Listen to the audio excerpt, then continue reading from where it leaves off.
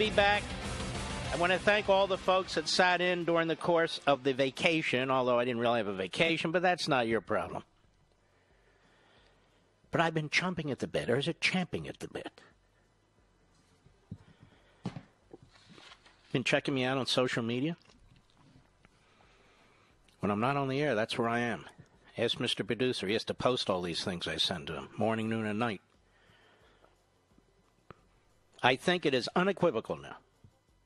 There's simply no debate that the Democrat Party hates America. That the Democrat Party press hate America. They hate this country to its core. They hate the country because you, the voter, don't give them power. In fact, from time to time, you actually change parties and give the other party some power. They do not seek to represent the American people. They seek to impose their will on the American people. The Commander-in-Chief, the President of the United States, exercises his solemn duty under the Constitution to protect this nation, to protect our armed forces, to protect our embassy, to prevent a regime of almost half a century at war with the United States from conducting itself in a way that harms further American citizens. And the Commander-in-Chief is under full-scale 24/7 attack by the Democrat Party media. He's under attack by the Democrats in the United States Congress. They went on and on and on about Ukraine. Ukraine was unable to defend itself, they said, because Trump withheld military aid for 55 days. Now, of course, Obama withheld military aid from Ukraine forever, throughout his presidency, even when it was being invaded by Russia. But that's okay. That's Obama. Meanwhile, the President of the United States eliminates this piece of you-know-what, this subhuman cockroach, who has the blood of tens of thousands of human beings on his hands, including American soldiers. Soleimani. And they attack our president. President's defending our country. And they come up with one phony excuse after another. And they include the media. Well, he didn't tell Congress, Nancy Pelosi said. Well, where was Congress? Congress was finishing its recess. Where were they? Junketing all over the world? The House Intelligence Committee. How many hearings has the House Intelligence Committee held on Iran and the dangers Iran poses to the United States military, to our diplomats in these various embassies and consulates, to the American people, to its surrogates, Hezbollah, which has networks, secret networks here in the United States? Tell me, how many hearings has the House Intelligence Committee and Adam Schiff conducted since he's been chairman? The only hearings this man holds is one of a coup against a duly elected commander-in-chief. Tell me, how has Adam Smith taken any steps to protect our military or this country? And how has Nancy Pelosi done so? These questions don't get asked. Of course. Inform Congress. Barack Obama dropped 2,800 bombs on Syria and Iraq without ever going to Congress for any kind of authorization.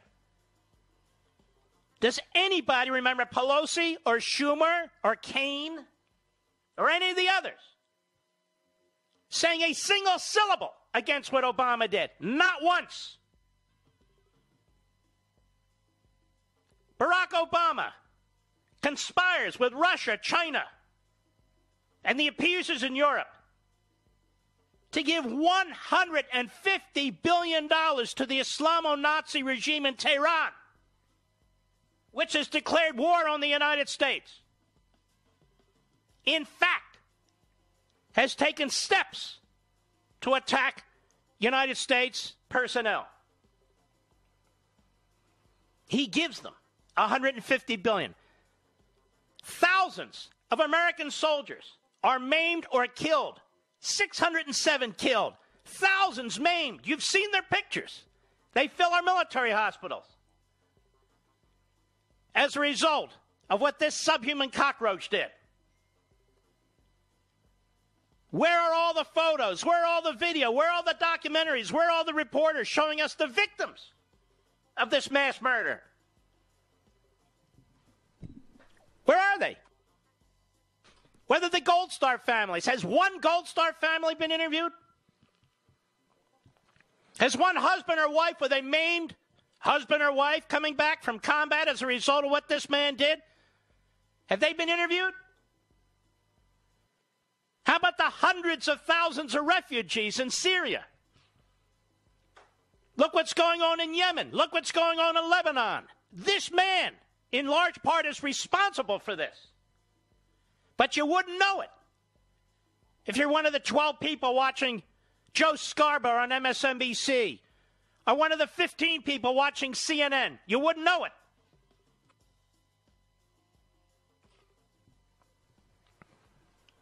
And now every subsequent act of terrorism by this terrorist regime that has been practicing terrorism really uninhibited for almost 40 years,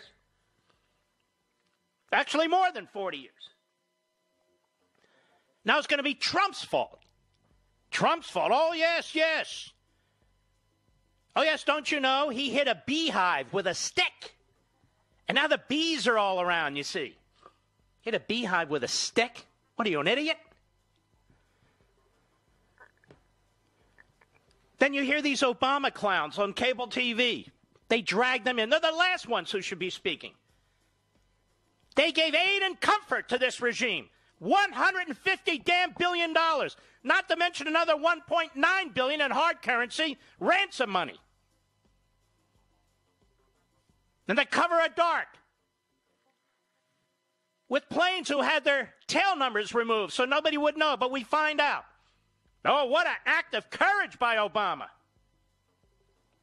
They tried to bring down Ronald Reagan. They called it the Iran-Contra affair, when he did far less than that. They're trying to remove our current president, who did nothing like that. What's the strategy, they say? What's the strategy here? I saw this Robert Menendez, the senior Democrat from New Jersey, always one step ahead of the law. What's the strategy here? It's not that we're upset about the taking out of this man, but what is the overall strategy? This Trump, he's so rash. He just does this stuff. Rash. He's been absolutely cerebral about what he's been wanting to do in foreign policy. And I'm going to get to the Trump doctrine in a minute. Nobody talks about the Trump doctrine. He has a doctrine. There's an actual doctrine out there. But the media is so full of hate. And Rand Paul and his ilk are so full of stupidity and ideology. You don't run foreign policy on ideology. You run foreign policy on prudence. Every event, every situation is not the same. And I'll get back to that in a minute.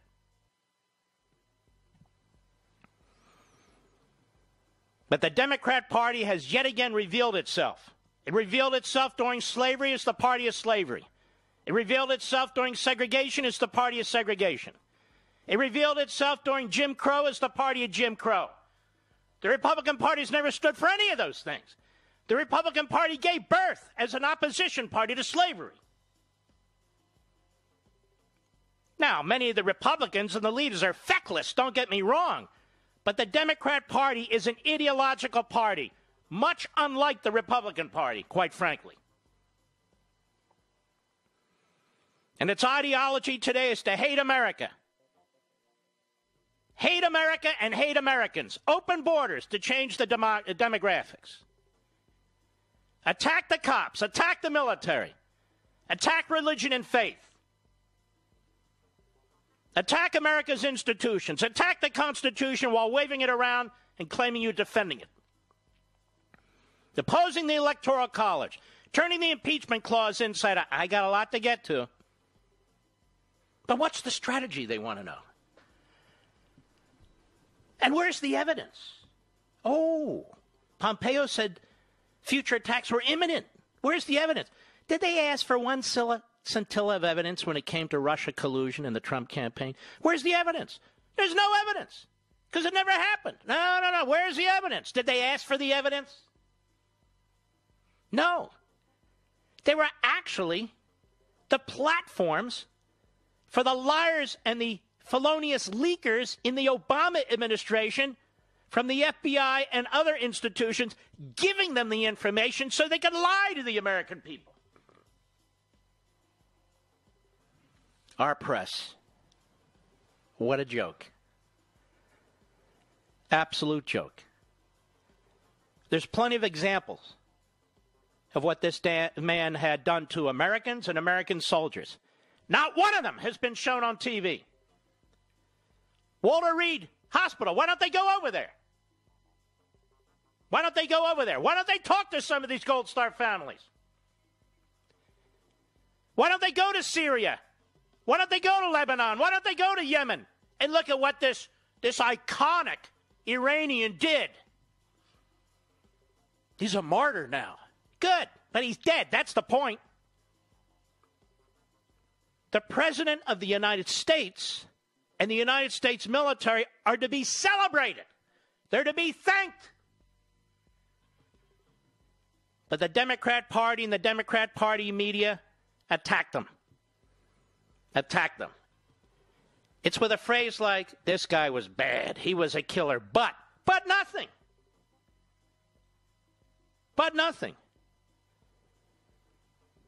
Absolutely unbelievable.